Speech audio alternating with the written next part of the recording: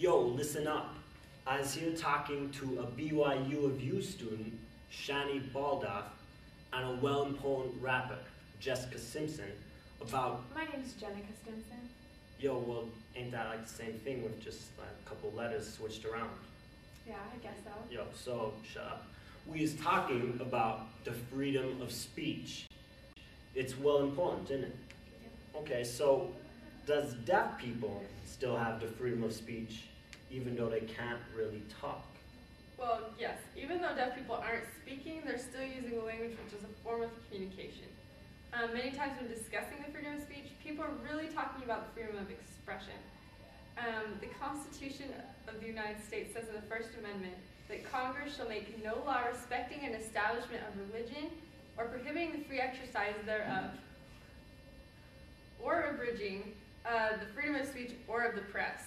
So that implies that the freedom of expression is ensured to all individuals who are citizens of the United States. Okay, so about that Constitution thing, like why was it written on the two stone tablet things? No, you're thinking about Moses and the Ten Commandments. The Ten Commandments and the Constitution are two completely different documents. What? Like, so what part did Moses play in writing the Constitution? Okay, so even though the deaf people can't talk, they still has the freedom of speech? Yes, like I said, all people that are citizens have this freedom. Alright, so this one time, me cat came up to me and I could tell he was trying to say something well important, and so I just look at him and I'm like, yo, shut up. Is that illegal? Well, your cat isn't a human. Whoa, come on, me cat was a human. No, I think you're mistaken. Well, he had human feelings, like he was sad sometimes. Alright, so we've already talked about the thing called the first immigrant, but what is the fifth immigrant? What does that have to do with the freedom of speech? Well, it's called the Fifth Amendment, not immigrant. Well, whatever. You says tomato, I says potato. Whatever. Well, okay. Well, the Fifth Amendment gives us the right to remain silent.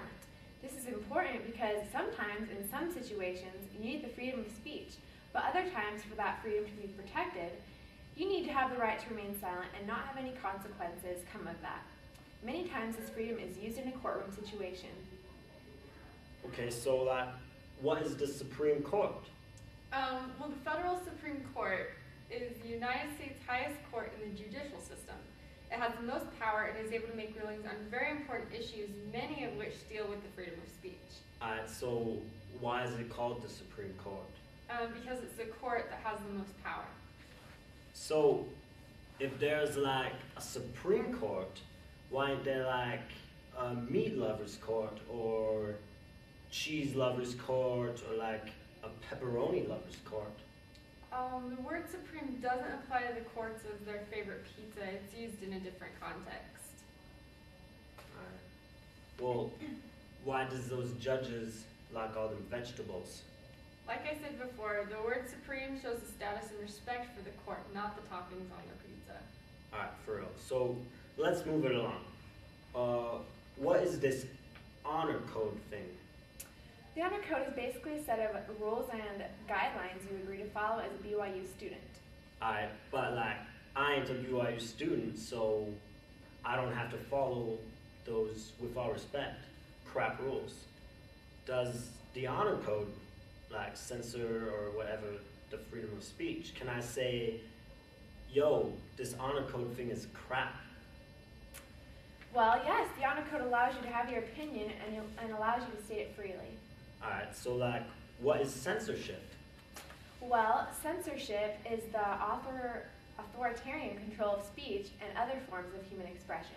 Okay, so is that right to censor things? In the 1919 Supreme Court decision in Shank versus U.S., Oliver Wendell Holmes, the Supreme Court Justice, stated that a restriction is legitimate only if the speech in question poses a clear and present danger. In other words, a risk or threat to safety or other public interests that is serious and imminent. Alright, so why does they sometimes censor a TV show Jerry Springer. Like, that ain't clear or present or dangerous to anybody, innit? No, but it could be offensive, and that's why they censor it. Alright, so does you think that free speech or whatever should be censored or like controlled in the environment of a workplace? Like, cause this one time, me was working at McDonald's, and this other worker came in who was a dude, and he was a mime, and like he was doing all these weird things with his hands or whatever, and it was very offensive to me. Is that right or wrong? Well, normally a business, or in McDonald's case, a franchise, it has its own rules and guidelines and ethics that its workers have to follow. For And if real? this mime wasn't following those guidelines, then he would probably be fired. Well, yo, I definitely think he should have been fired. But does you think and agree with me that all mimes shouldn't have jobs? I don't know if I agree that all mimes shouldn't have jobs. Just because this one mime was being rude doesn't mean that it should put all the rest of the mimes out of work. Well, I think that it should. I think that they should go as far to make a law saying, yo, none of these mimes can work. I'll work on that. Yo, so all you lot out there, listen up to the words of these two U of U students. They is well smart. They know what they is talking about. We was talking about the freedom of speech. It's well important. Respect.